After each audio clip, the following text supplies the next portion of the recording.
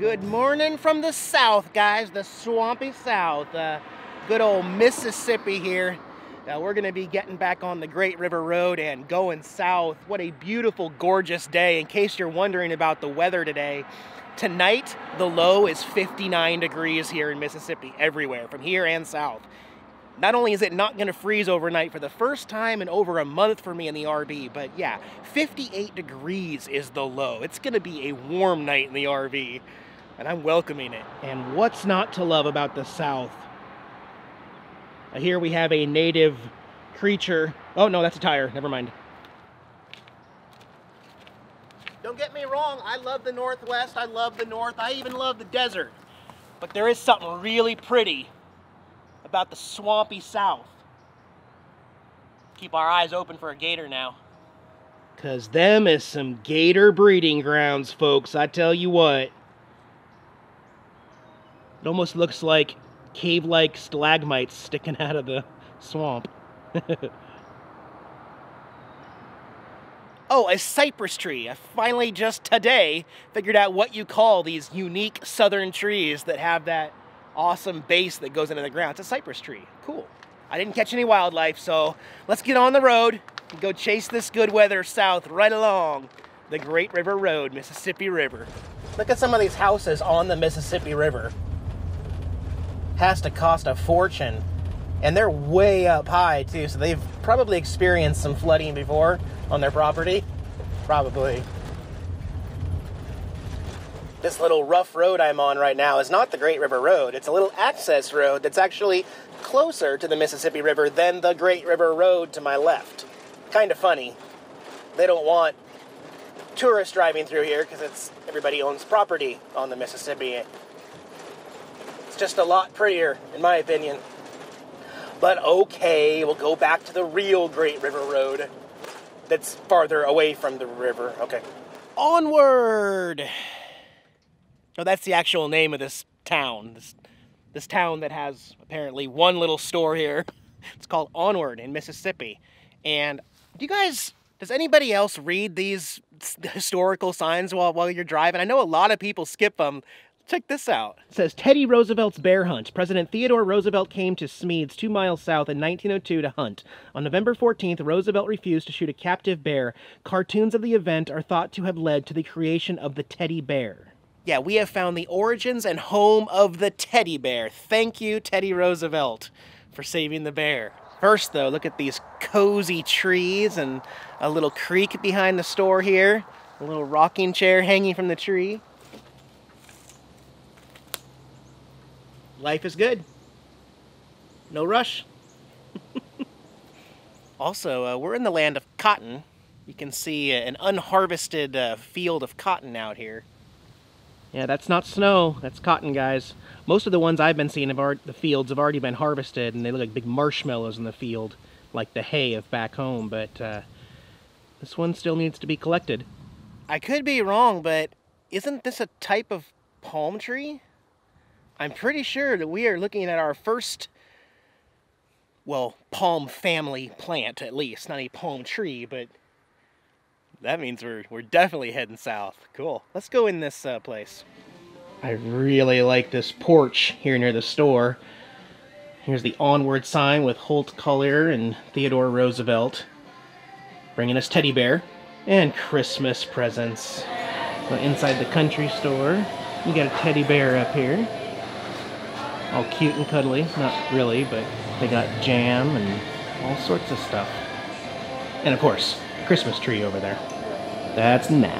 And I got the last magnet in the store. Onward store with the bear claw in there.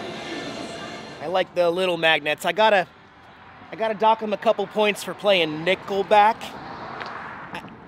Really, guys? Nickelback.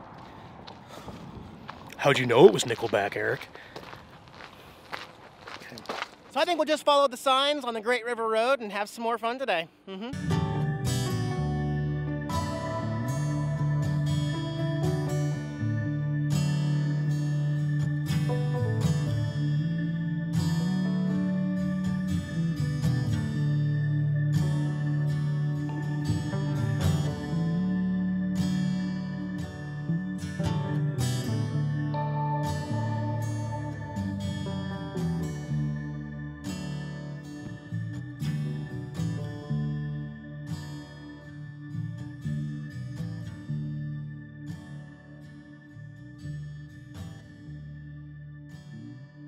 Sure, I don't do it often, but state parks are the prettiest places in each state.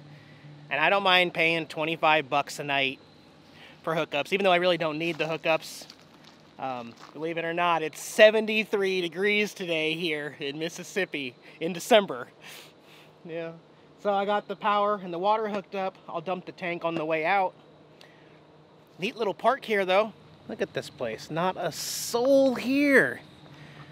But I am glad they're open. And a really pretty pond here as well. I don't think there's any fish in there. But it's nice. As you saw, I already have the motorcycle unloaded off of the RV. Hoping to do some exploring in the area today. So that the RV is all hooked up. I don't have to worry about unplugging or parking it. Good deal. What? I'm having a hot dog. You're having cat food. That's how we do that. Is that pretty good? You sharing? Neat park.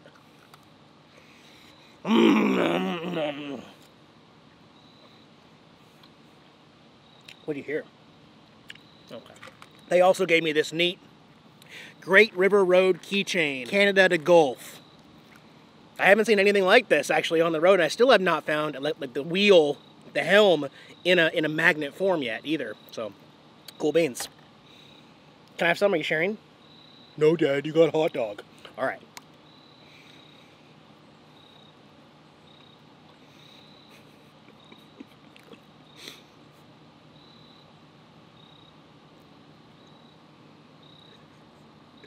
What did you do? Foul. Foul. That's for the chipmunks later. Oh, show them some cat butt. There you go. Can we censor that, please?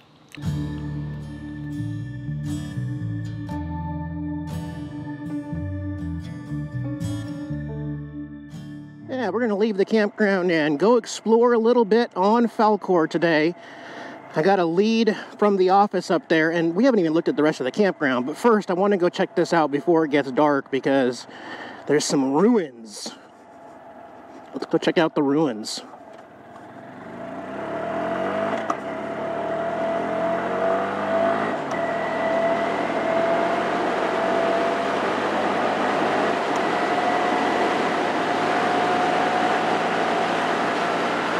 Getting this thing up to top speed, guys. 57, 58, 59. Come on, 60. There we go.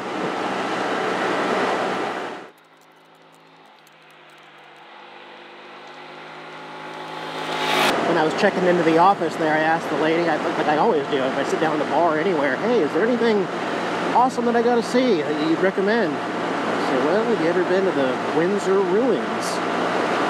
You're not going to be able to get an RV there. And I said, well, good thing I have a motorcycle on the back of my RV. She said, oh, you'll be perfect then. You'll have no problem getting there. So she drew me a little map, and I got it plugged into my Google here on the iPhone. And she also said, oh, just so you know, you're not going to get any service up at the campground. And I said, well, I got a trick up my sleeve, actually. I have a cell phone booster on the RV. And she said, well, let me know how it works. I went back down there and told her, yeah, I got 2 bars of 4G LTE Verizon usable service. Wow, she wanted some information on the booster too, so I told her about it. It's worked really well. I don't even use it all the time, but I pretty much keep the booster turned off actually, and then if I need it, actually this is my turn right here, then I turn it on. And it's been working really well when I need it. Alright, this is our road. I'm going to keep putting Supreme in her. I've only filled up once so far, and I've got 99 miles on her. She's about to roll over to 100 on this trail. And then about 700 or 800 miles, I will do her first oil change. I just love how the sun peeks through the branches. So pretty. It's funny too, because when I left Minnesota, I was seeing this. And now we're seeing it way down here in southern Mississippi. That's the cool part about, well, following the changing colors of fall.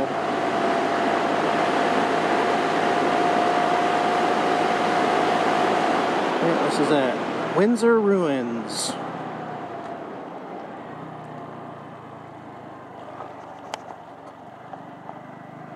Oh, wow. Look off to our left. Oh my gosh.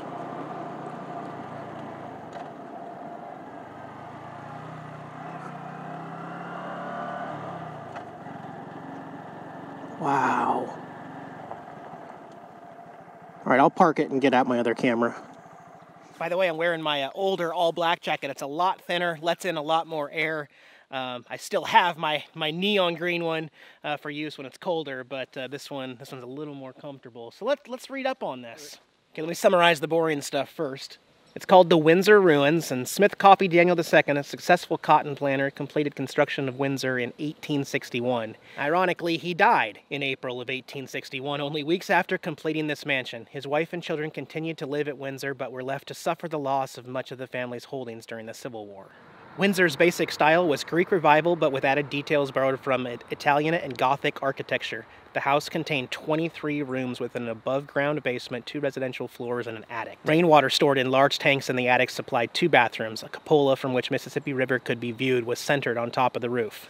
So you could actually see the Mississippi River from this top room up here. And that's all that's left. Let me ride back and check in on Jax, and we'll see the sunset from our campsite at the state park. Listen. Crickets and nature and frogs. No trains, no semis, no screaming kids at the moment. I love it. I want to take some me time also this afternoon, so I will check back in when appropriate. Okay, guys.